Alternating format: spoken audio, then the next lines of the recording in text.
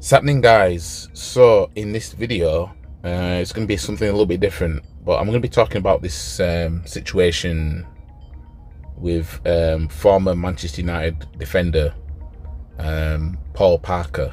Who the fuck is this asshole? Trying to say that Mark Goldbridge is a problem. It's fans like him or whatever and everything like that. And some of you might be thinking, why do I care about this? I'm an Arsenal fan, and you know, Mark Goldbridge is Man United, and this is about Man United. Well, it's because stuff like this, it's not, it's not exclusive just to Man United. This will be all over the place, and every fan base, pretty much. Like, you had TalkSport taking shots at AFTV and all that stuff, and Ray Parlour, former Arsenal legend, taking shots at AFTV, saying that they were the problem and everything like that. So I just want to talk about it. I just want to read into it before I give my own thoughts about it. Former Manchester United defender Paul Parker has slammed YouTuber Mark Goldbridge for attacking the Reds and claimed his support for the club is fake. So it's more like he's just calling him out, saying that he's a fake fan. Goldbridge has built a strong following on YouTube and social media through a United Stand channel where he reacts to Reds performances.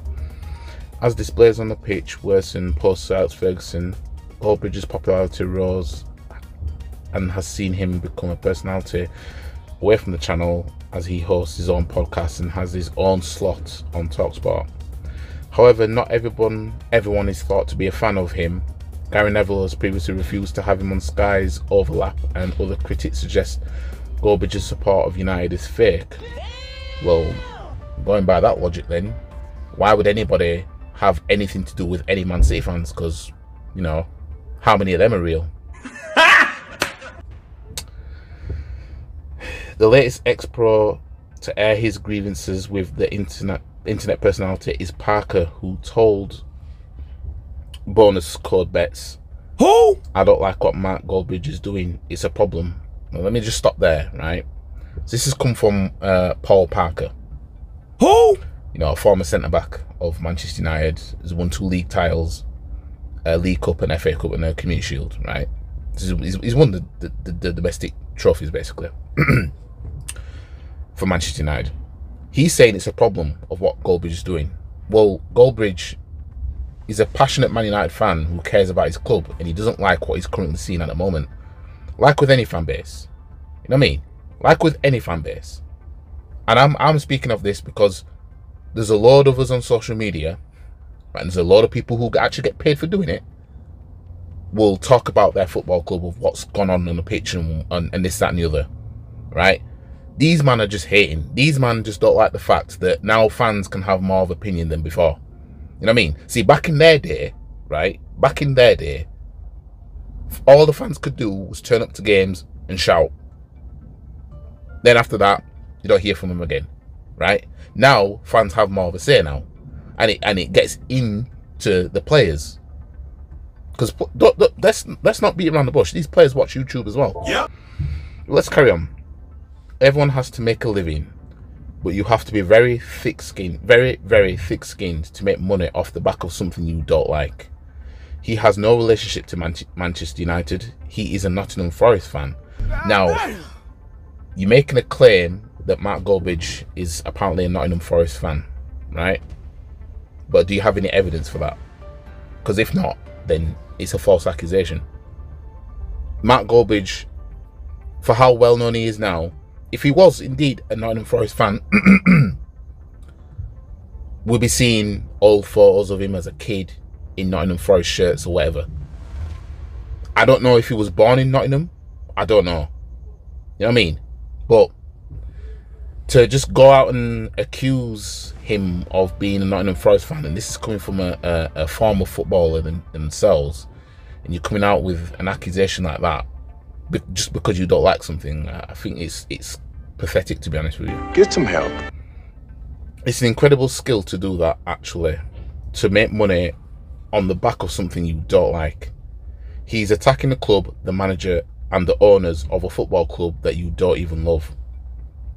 So is it the problem that he's attacking them, or is it that you don't believe that he is an authentic fan? Because again, if that's how it is, because we know some of these pundits and ex-players don't like fans having a voice, and some of them would say, are you even really a fan? By that logic, you should not have any Man City fans on any Sky overlap, and you should have no Man City fans having any opinion, because how do you know they're organic? You know what I mean? Where were you hearing Man City fans in force like that were organic? By that logic. You know what I mean? Because you've got City fans that I've seen City fans on Sky Sports and Sky Overlap and all this stuff, right? So call them out as well then. You know what I mean? Well, let's see some ex-City players turn around and say, yeah, he's not a fan, she's not a fan. You know what I mean? These men aren't organic. You know what I mean? He has no inner feeling with the club, and it's a scary but incredible feeling to have to be that invested in a club you don't support. Again, making more claims. But that's also what Man United are about. It's a club with massive story, and a story that everyone tries to tap into to be part of. Much like these money clubs like, you know, Chelsea and Man City. When I say money clubs, I mean clubs that benefited off the back of a lottery win. Let's call a spade a spade. Yep. A lot of people are making money because of Man United, but it's madness. One, they don't support Man United, to be honest. Two, they don't even like football. But it's a club that everyone wants to talk about, and somehow it's possible to make money from it despite not having a relationship to the club. So this guy is going in. This guy is going in. And, you know, Goldbridge is the centre of this. A man's talking about these men don't like Man United, don't even like football, and this, that, and the other. You know what I mean? Goldbridge has been heavily critical of the Glazers and some players, but after the late win over Brentford prior to the international break, he declared his backing for Erik ten Hag.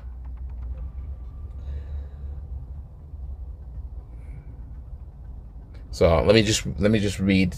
I'll read some of the comments along, but I'll read one anyway. Someone called Colin in the comments to this article, is Paul Parker a lifetime United fan? And has he actually sat down and listened to the United stand? But a personal attack on Mark is uncalled for. Maybe Paul is getting bitter about his dwindling fame. Very few people under 40 remember him. I ain't gonna lie, like, I know he was. What a shocking waste of web space. Judging by your previous articles, this shouldn't be a surprise to see, but to see an article dedicated to attacking a single individual is outspoken about the state of our club and the Glazers. You should be ashamed of yourself, and you only do yourself and Manchester Evening News a disservice to all the other hard-working journalists and writers. Honestly, you should be ashamed of this, and men should take the article down. Of all the things going on at United right now, you choose to write this. You've had a shocker here. Right, so I'm back. I had to do a delivery, so that's why the video stopped. So after reading that message, that comment, sorry, the reply to that was, I agree with your comments, but this isn't actually an attack on one individual. It's an attack on all fans who voice their opinions online. If they managed to get rid of the United stand and Mark, they would soon move on to other targets, which is true. Yep. I mean, the guys picked out Goldbridge, but when it comes to this, they're talking about all the fans as well. You know what I mean? It's just that Goldbridge is a name where it's like, if somebody said name names, Goldbridge is the first one that comes to his mind. Someone said, read the article again. The attack is solely against Mark Goldbridge. It is, and then at the same time, anybody who's like Goldbridge, it applies to them too. You know what I mean? And like I said, it doesn't matter that whether Goldbridge is a United fan, whether he's an Arsenal fan, whatever, right?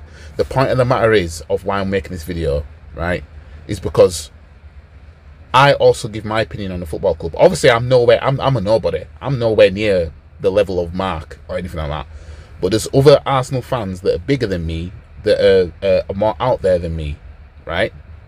And for all I know, I could blow up like Mark Goldbridge did. I could blow up, and then my name goes everywhere, and then what I say about the football club ends up getting to the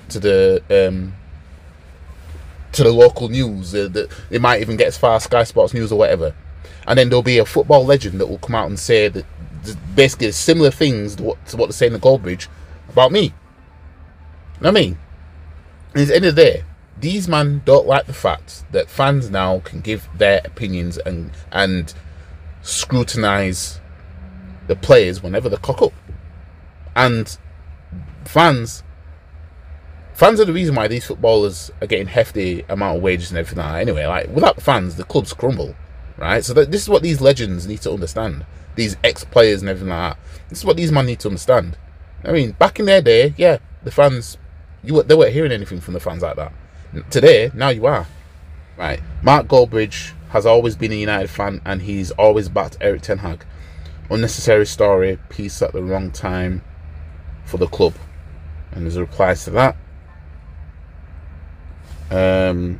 Somebody replied saying his name is Brent de Cesar, if I said that right, and he's a Forest fan. Okay, he's been rumbled.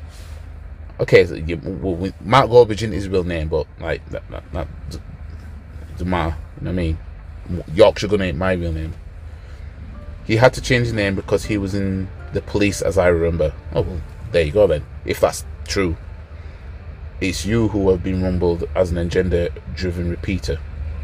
And then somebody else with their own comment says, it's shocking this article is released when we've just had news of the 25% sale. Focus on what's important. And that's all for the comments of this article. But yeah, I mean,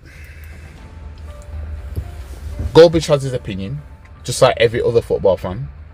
Every football fan wants to see their club do better than what they're doing right now. You know what I mean? Like, whatever's happening at the football club, fans want the best for the clubs. So Mark Goldbridge criticising the manager, criticising the players, criticising the owners, and but you see, these ex-players, some of them, and these pundits just want to pussyfoot around and not get to the point. This is where the fans come in. You see, because when you've got these men that are just virtual signalling, right, and just pussyfooting around the point, this is where the fans come in and say, no, this is what the deal is. How many of these pundits and all these men have pointed out Arteta's goofiness, for example? They won't say it. They'll say it in nice ways. I'm not saying these men need to swear or anything like that, but you've got to get straight to the point and not pussyfoot around. You know what I mean? You're allowed to say a player's not good enough or a manager's not good enough for whatever. You're allowed to say that. You know what I mean? But we live in such a pussy-filled society where, you know, feelings and all that. But anyways, that's all for this video. Like the video, share the video, comment, subscribe to the channel, follow all the socials. The links are down in the description below. Anyways, I'll catch you guys in a bit. Peace.